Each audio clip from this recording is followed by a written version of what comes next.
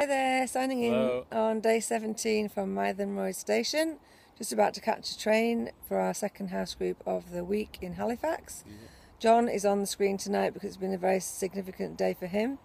Absolutely. Saw a number on the scales that he has not seen for a long time. Don't say what that number The was. first two digits were 1, 3. So I'm absolutely delighted. And there goes the train. I'm letting it go because this is the 5th time we've tried to do this video, so we're just going to let the train pass by. Yeah. So it's working, we're seeing results.